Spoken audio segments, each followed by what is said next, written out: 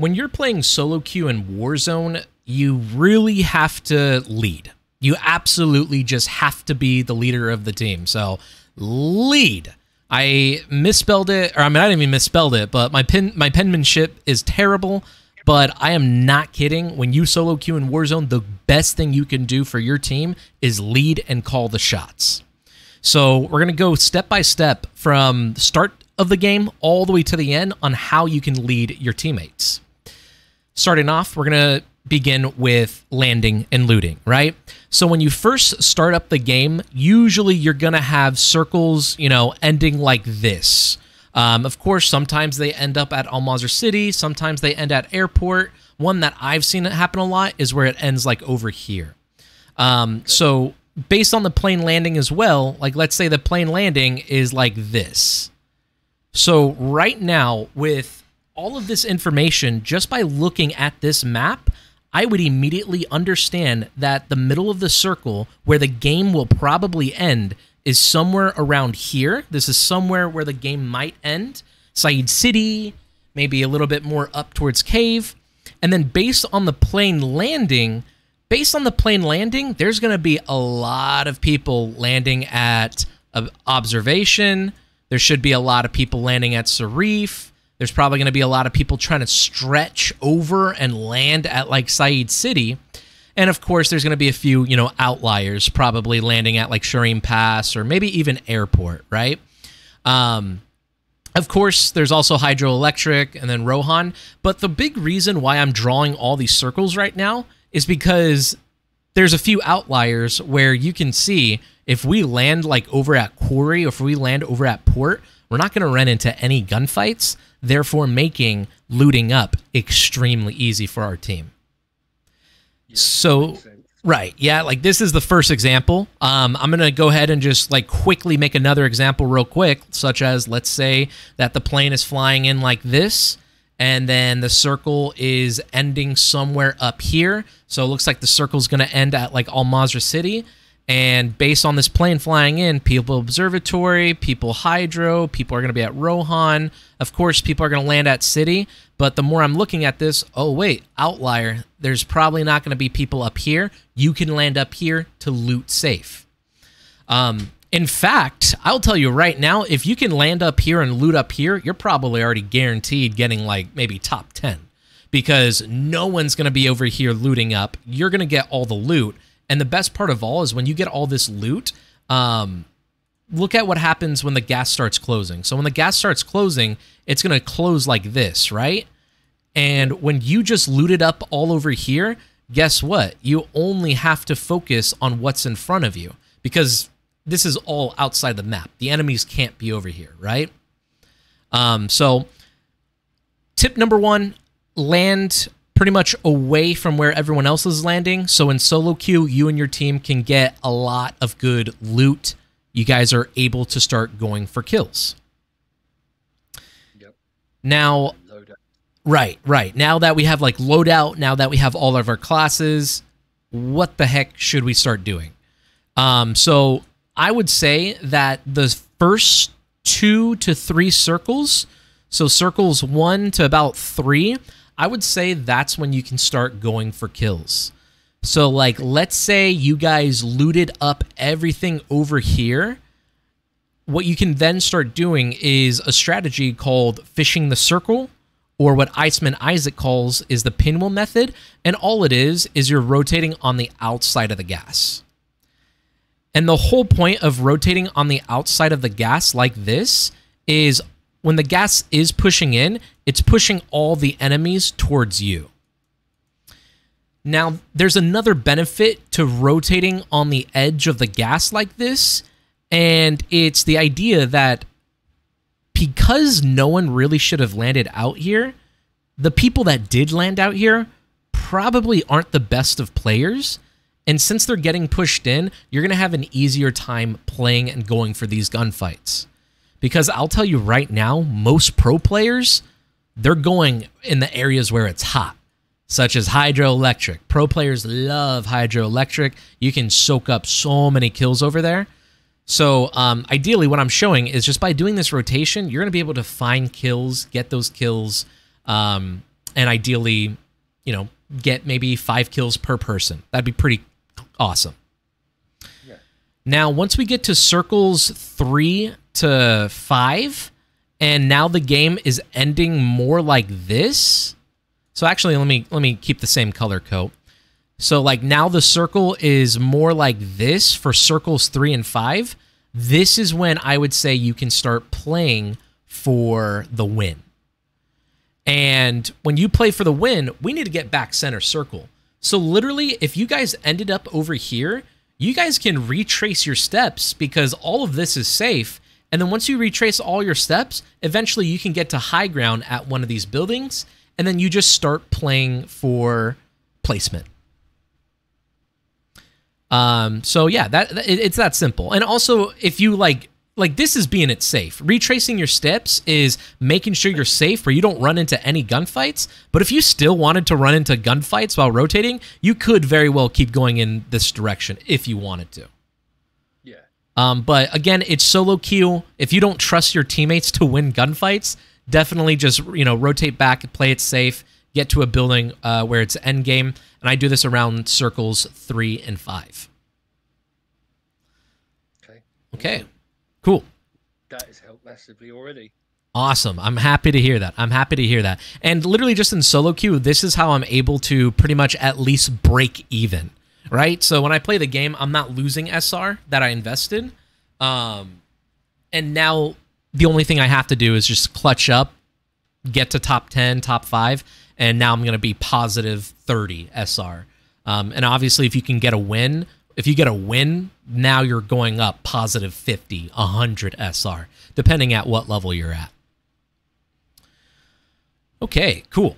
So that's the biggest thing of all, is around just circle 3. I always try to get to the end circle, but ideally circle 3 and 5, get to the end circle. Okay, cool. So now let's talk a little bit more about like the actual end game. So let's say we're playing at Observatory and the game is ending at Observatory, right? Yep. So what might happen is we understand that like circle 5 is probably like this. And then circle 6 probably, actually circle 5 isn't that big. Circle 5 is more like this. And then circle 6 is more like this. And then circle 7 is more like this. And then circle 8 is usually over here. And then this is the end game. So this is circles 5 through like 8, basically. And we're silly question time. We're counting these, aren't we, when we hear the announcement of the gas moving? Is that right? Yeah, you're always... Yeah, great question. You're always looking at that timer, making sure... right, yeah, cool. Yeah, like that timer tells you when you need to rotate. So when you look up and it says circle 3, you're like, oh shoot, let's get to the end game. And then when you're in the end game like this, I don't know if you guys are lucky, but I am always unlucky. Like I will get over here, I'll be like, cool, it's circle 5. Oh shoot, circle 6 pulled a little bit more towards over here. Okay, cool, we're still in zone. And then out of nowhere, circle 7 and 8 pull all the way over here, and I just get super unlucky. This is where, like, if you're solo queuing, endgame is going to be freaking tough, because if you just get unlucky where the circle pulls away from you, there's only so much you can do. But let's talk about it. So the biggest thing with leadership in the endgame is just making sure you can try to get to high ground and, like, the best building possible. So when you're traveling over here and it's circle 5, you're going to want to try to get to high ground at like Observatory. And this is probably the best high ground there is, but there's also high ground over at this building and there's also high ground over at this building. So that's the first thing you should think about in circles 5 and 8 as a leader. It's what is the high ground that will guarantee us the win the best way possible, right? So high ground, high ground, high ground. Just choose one. Obviously, this one's probably going to be very dangerous because there's a buy station there. So that may not be an option. This over here, I actually don't see anyone play high ground over here. So you very well could probably go there. And that's probably the best play to go. One spot I almost always go towards is this high ground, though, right here. Now, whenever you're in the end game and you need to just keep playing, it's all about being cool, calm, collected. That is the most important thing of all. Be cool, calm, and collected. And just figure out where are the rest of the enemies, right? And what I mean by figure out where the rest of the enemies are and being cool, calm, collected is when you're in the end game like this, you can literally create a quadrant in these end game circles, and you can just have these quadrants and be like, where are the enemies? So like if we're in this quadrant, we can control this entire quadrant, right? So this entire quadrant can be ours because we have high ground on this building, and then maybe we go to high ground on top of this mountain. We hold down this entire section, right? So now the other enemies, the other 9 enemies, must be in these other quadrants, right? Absolutely. And of course, like, of course, if you guys are just really good and you guys have the best aim ever and you guys are able to slay out, maybe you guys can get control of this entire quadrant as well. And now you're controlling half of the map. All the enemies can only be in front of you now. And that's what I mean by being cool, calm, collected. It's just look at your mini-map, understand there's 4 quadrants, control one of the quadrants. If you can control 2, holy crap. If you control 2 of them, all the enemies are just in front of you now. And the name of the game for this is, like, we're not trying to necessarily get high kills. It's mostly just placement. But when you are in a scenario like this, where let's say it's the end game, you have full control of these quadrants, ideally what's going to happen is you and your team, you're probably having a player on top of this mountain, you probably have a player on top of this dome, and then your third teammate is probably just supporting you all the way back over here. And just having all this information where we know that we're completely safe from behind and we know that these enemies are over here, like, I just want to point out, here's 3 of us, but like, what if there's an enemy team inside the buy? And then there's an enemy team inside of this building. And then there's an enemy team inside of this building. And then there's an enemy team down the mountain. Like, do you see how, like, all these teams are clustered up, yet we as a 3 are spread out? And when we're spread out like this in the end game, this is where it's just make the best rotation, right? So if the circle is ending over here, the best spot is probably maintaining high ground on this black X. So you would call out to your teammates, yo, guys, let's go kill these guys right here. And you guys would all fly out, kill this black X, boom, we get that kill. And then now we have full control. And then now it's like, oh, shoot, these 2 guys are fighting over here, and then there's a team solo over here. That's where you guys can decide to solo this team. You guys can kill this team, and now the last 2 teams are over here. They're all one-shot. You guys can just push, boom, that's the end of the game. And I did it all in blue, so that was actually bad, but... No. It makes sense. It makes sense. Okay, good. Actually, yeah, it does make sense. It's good. Buy stations. Yes. We're looking for UAVs, self-revives. These are the best items to buy, aren't they? Yeah, UAVs, self-revives, and then, like, last resort, I'm always buying, like, an armor box or an ammo box if I need it. Okay, cool. Perfect. Okay, cool. So that is literally like beginning to end on like the whole strategy and how to look at the map. But now let's go a little bit more in depth for like team fights, right? So going back to this example, let me actually delete this yellow line though. So going back to this example, we're spread out. We have a guy high ground over here. We have a guy high ground mountain. And then we have a high ground observatory. And then we know that, let's say there's an enemy stuck inside of this building over here, right? When we have a setup like this is always like the ideal setup.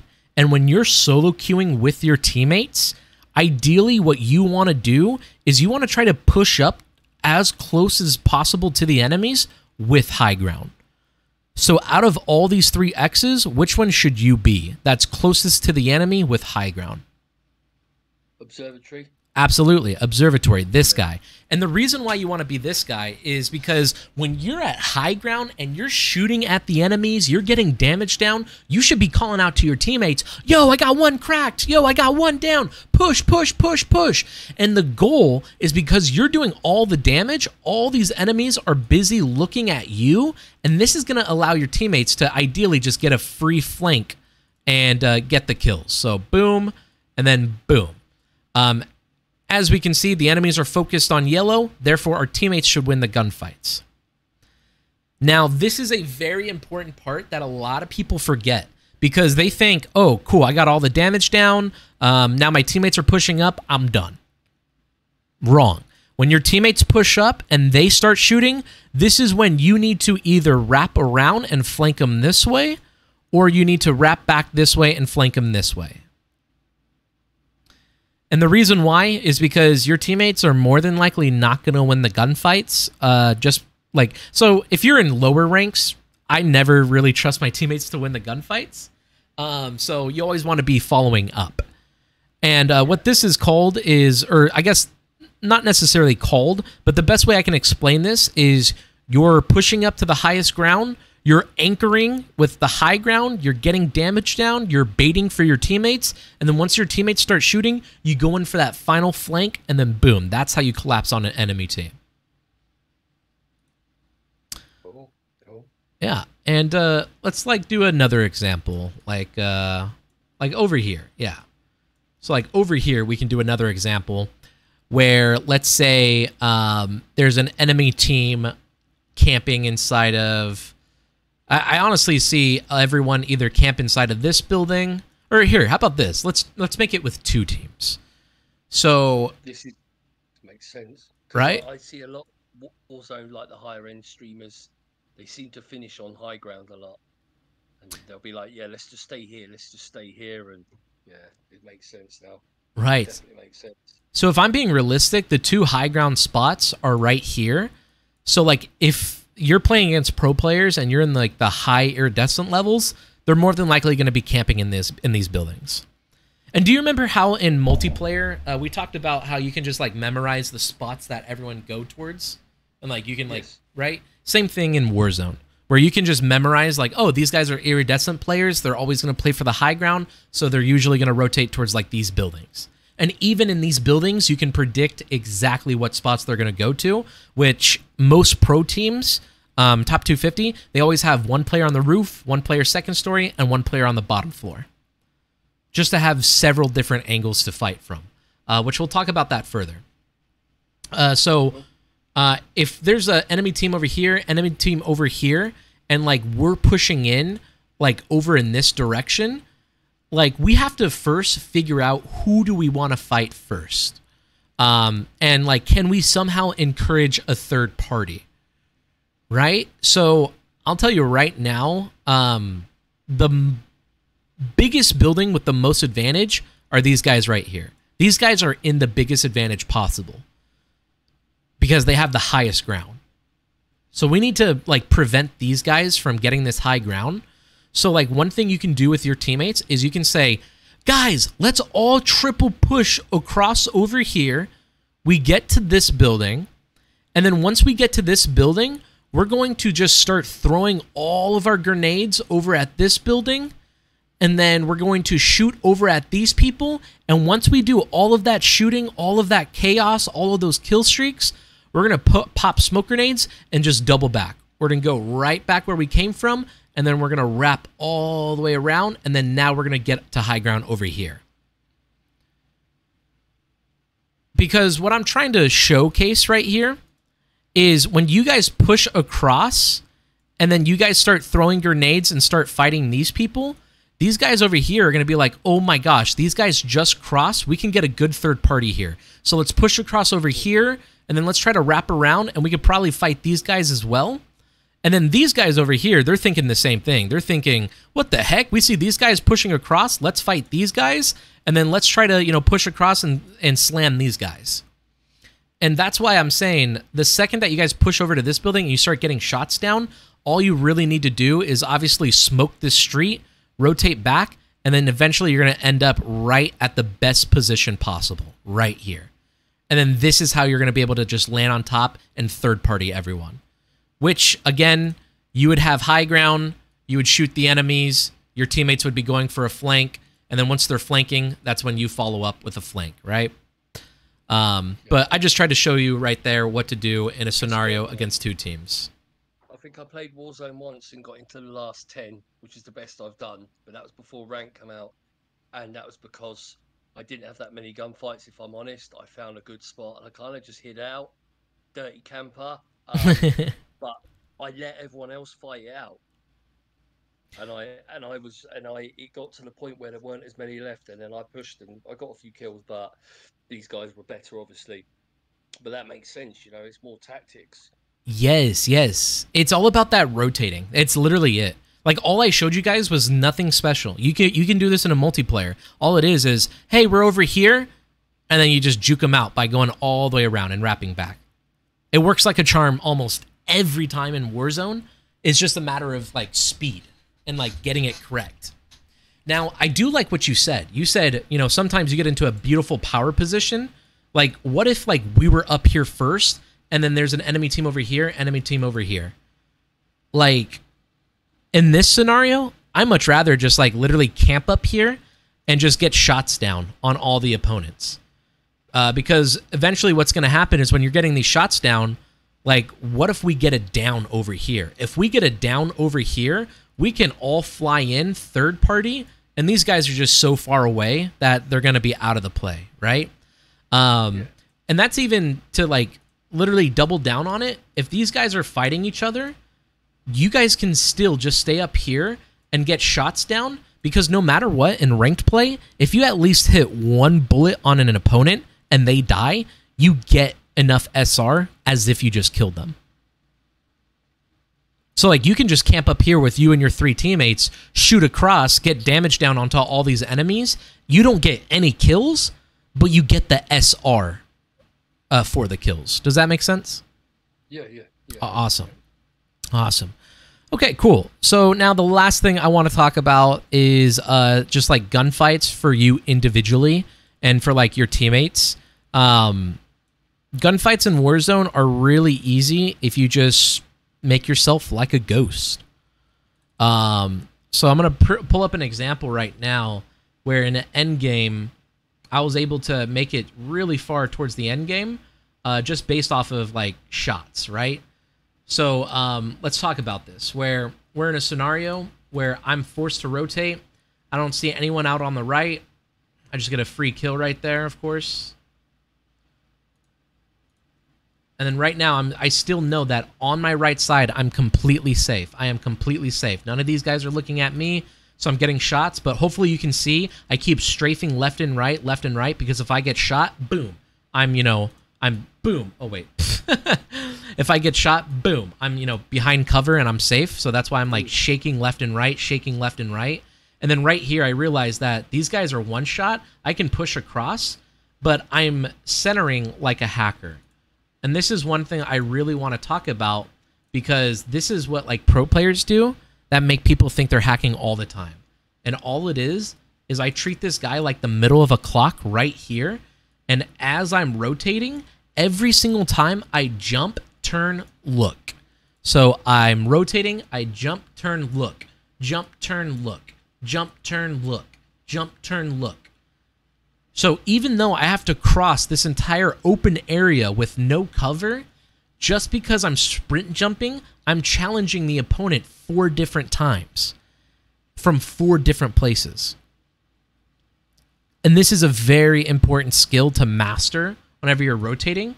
And this is what all the pros do, because right here, I'm jumping, turning, boom. I get that down, running, jumping, making sure no one's there. Obviously, I throw the grenade. I know these guys are down, and then boom, I get to this final spot.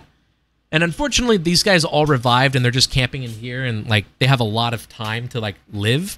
But right there, I just want to showcase the centering like a hacker. Now, we're going to go ahead and skip. Oh, yeah, go ahead. Any questions? Yeah, I mean, that's just good centering. That's blatantly, obviously not hacking. But, yeah, I can see why people would think it is. Right. There's no snapping of the aim and stuff. So, yeah. Yeah, this is actually really helping because it's making a lot of sense. You know, Warzone's starting to become more of a structured thing to me now. Yes, good. Good, Because I used perfect. like the plane would go, like come out, and I'm like, I'm just picking a spot. I mean, and now I do it. I'm able to roughly guess where it's going to end and get close to that, and I would just pick some spot, and now I know why I wasn't getting gunfights because I was too damn far away. There you go. Yes, yes. Now, we have the centering like a hacker, which is a very important skill that's going to help you get a lot of kills. I actually have another example to show you later. But now the next one I want to show you guys is never drop shot in close range gunfights. Whenever you're playing Warzone, drop shotting is the worst thing you can do in an up close range gunfight. And we're about to see that right here. So I'm climbing up the ladder. And at any moment, if I drop shot right there, that guy's aim assist is locking on, getting all headshots, I'm dead immediately. Okay. But what happens instead is because I'm jumping and I'm moving around a lot, this is forcing this guy right here to use his right stick, to look up, to pull down, to try to control recoil. And because of that, he's losing aim assist. So just by me literally jumping over and over again, he's losing so much aim assist. And I won that gunfight with an AR, and he had an SMG. Like, that should never happen. Yeah, of course. Yeah. But if I drop shot, I'm 100% dead, and that's just because of aim assist. Okay, thank you. No, I'm glad that you said that. Yep.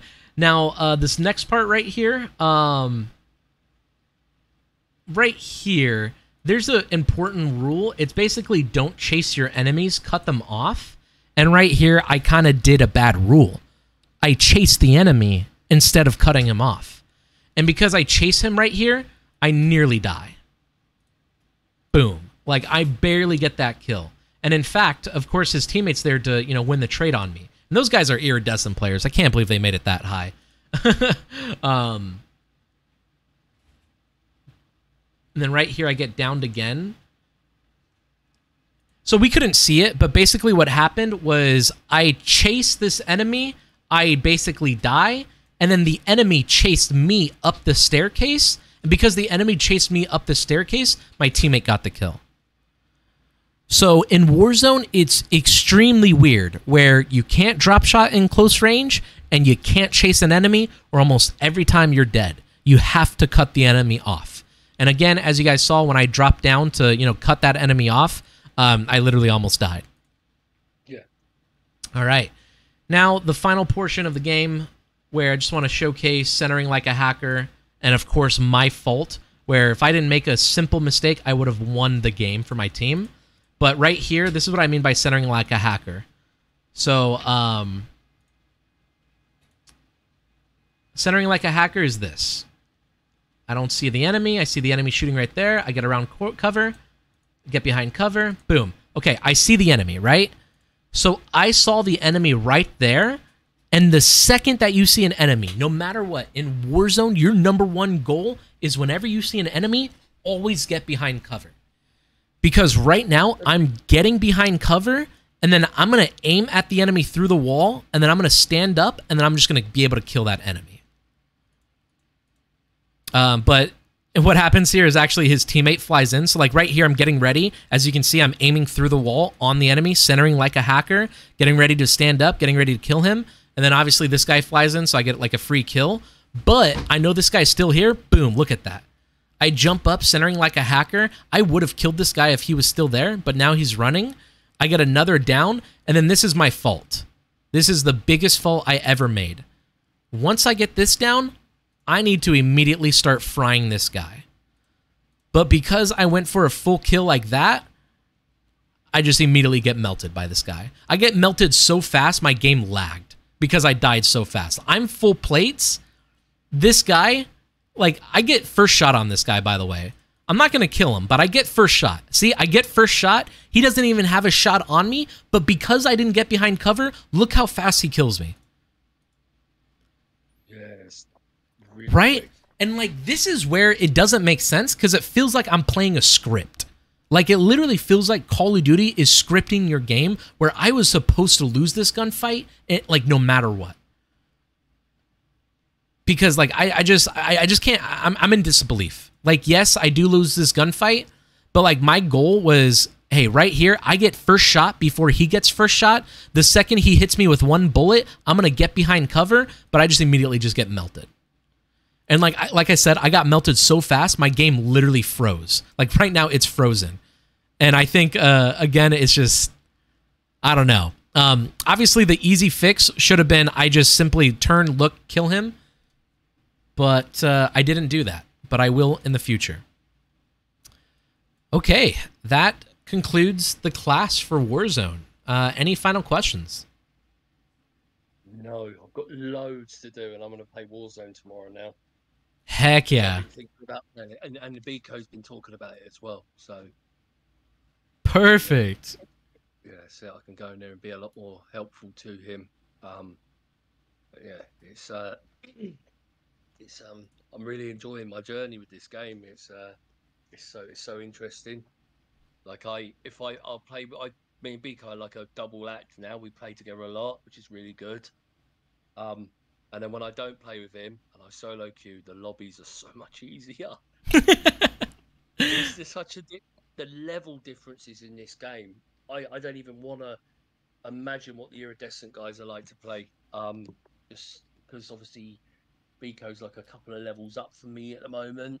So when we play together, I mean it's benefited me a lot. So I can't moan because I've improved quickly. But then when I solo queue, the difference in the gameplay is astounding. So yeah, it's been fun, and now Warzone makes a bit more sense. I've got some stuff to practice, because I think it would just make me a better rounded